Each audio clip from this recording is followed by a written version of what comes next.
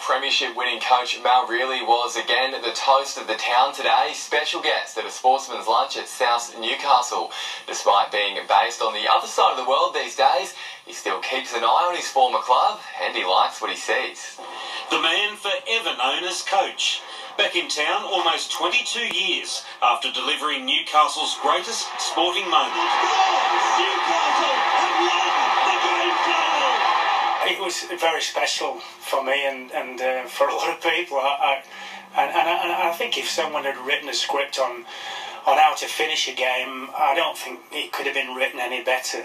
And Mal Reilly still draws a crowd.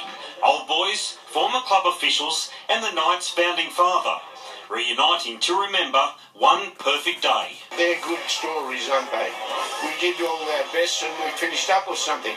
Riley's greatest legacy, though, the values and standards he set. Respect and discipline and those sorts of things that he instilled in the club. He's got a real affinity with the town here. He was the first coach to coach us to a first grand final win with the club, and just a well-loved, well-respected fella. But it was the stories they came for today. None better than when the hands-on coach stepped in the ring. I was just sort of sparring with Crowley and he landed me one right on the nose, and he meant it too. I knew he did. And that just fired it off, and for about 45 seconds or so, we exchanged a few blows. It was all fun, but there was a little bit of vigour in it too. The best news was saved for Newcastle's long-suffering supporters, ahead of another NRL campaign. I think the potential this season is higher than it's been before, so the expectations are always there in Newcastle, so let's keep our fingers crossed and let's hope they get a lot of success. Stephen Mount, NBN News. And the annual Mick Whale Curry Memorial Rugby Sevens event will be held tomorrow in what is undoubtedly its biggest edition to date. 6 of the 10 clubs in Sydney's Shute Shield will feature at Charlestown St John Oval, as well as a host of leading women's and country sides. It's going to be a great day, and great to see Mal Reilly back in town too. I tell you what, we saw him boxing. I think he could still throw them. He looks fit. Yeah, still fit. Yeah, how fit does he look? He's amazing. Thanks, Sam. Thanks, Sam. Gav has the weather for us next.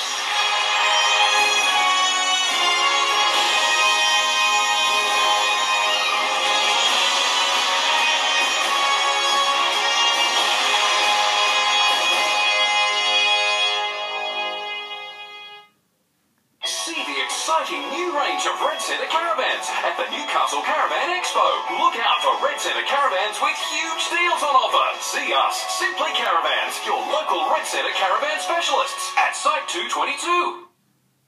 Nobody should have to live with the pain of sensitivity. Hot and cold foods, ice cream, coffees, it triggers the nerve in the tooth to fire. And that's the ouch that we get. Sensitivity can get worse if you don't do anything about it. Sensodyne works on the inside of the tooth. It calms that nerve and it helps relieve the pain of sensitivity, which stops that ouch. Start with it and stay with it. I don't know anybody who likes living in pain. Do you?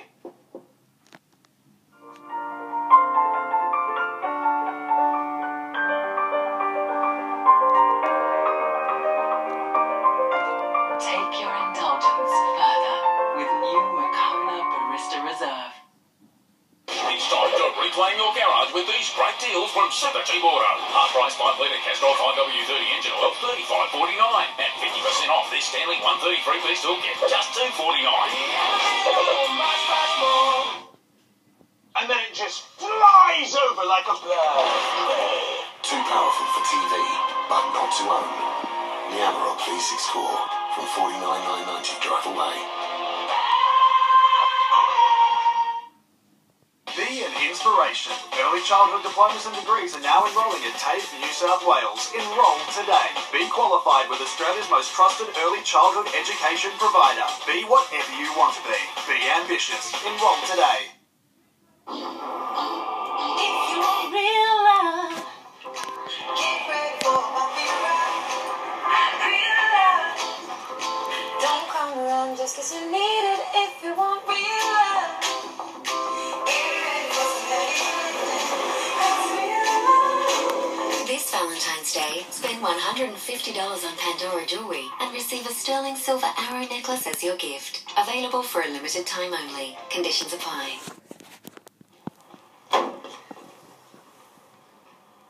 Turn your doorway into an epic epic reminder for Aldi special buys this Saturday. And get caravan covers, privacy screens and rechargeable bug zappers for stupidly low prices. Only at Aldi.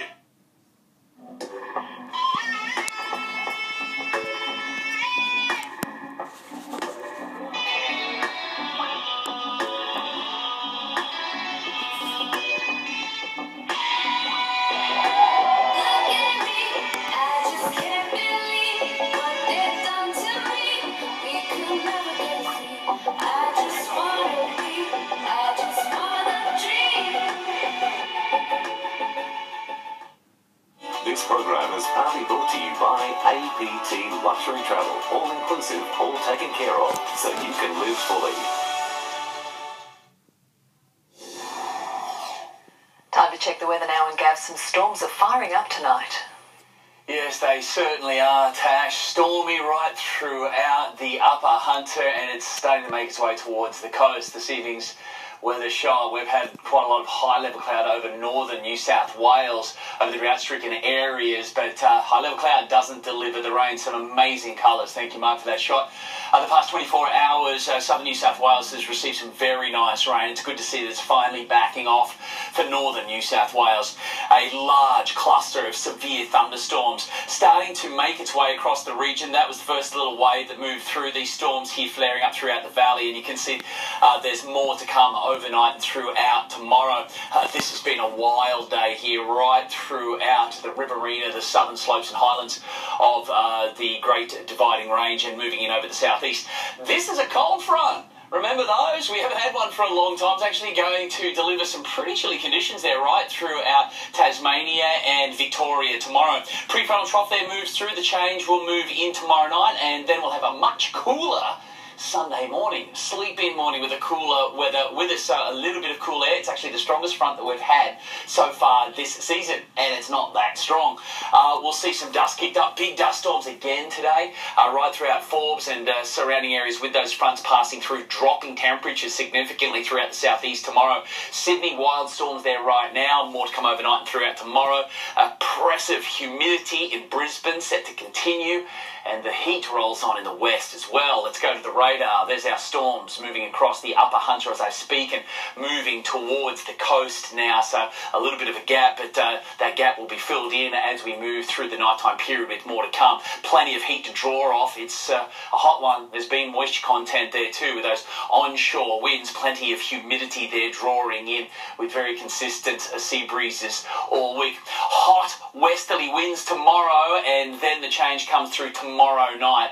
So it's going to be still humid, and it's going to be very warm again tomorrow, and the likelihood of more showers and storms there pushing through with the next front and the actual southerly change coming through. So a bit of a stormy weekend is on the way. Temperatures headed for the mid-30s. A very warm night. It'll be cool momentarily underneath those storms and the showers as they pass through. But once they do, there'll be a lot of humidity around. So probably have some fog about tomorrow morning as well, with so much moisture sitting in the valley, and then really heating up, burning off towards the mid-30s, and then a stormy afternoon.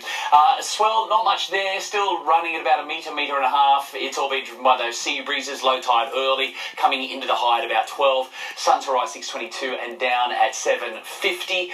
Once this passes, that's it. It's going to be a lovely, cool start to next week, but then the heat rolls straight back in with the next front passing through Tuesday night into Wednesday. Very hot for the valley. The storms and what rain we get tonight and tomorrow, that will be it for the rest of the week. The next change will produce a couple of showers there for the Central Coast at best. Taking a look at a little bit of surf vision today. Of course, it's pretty much all of the same. Tomorrow it is going to be, well, small, but it's going to be clear. We've got those westerlies. It was very calm this morning, and we had the westerlies there, nice and hot. But tomorrow we've got that incoming tide, and it should be small, clean. So the real wave magnet areas is where you want to get to tomorrow to make the most of a brief offshore burst before the southerly comes through for Sunday. Thank you, Gav. Finally tonight, some incredible video of a fish that just loves to surf. This puffer fish was spotted at a Central Coast beach playing in the shore break before expertly riding a wave and even pulling into the barrel. The stunt was captured by beachgoer Dan Zara, who noticed the little surfer while walking his dog. Pufferfish are often derided for their ability to inflate, exposing sharp spikes. But surely this one has done wonders to improve their image. Just don't touch. That's right. It could be Sally Fish-Gibbons.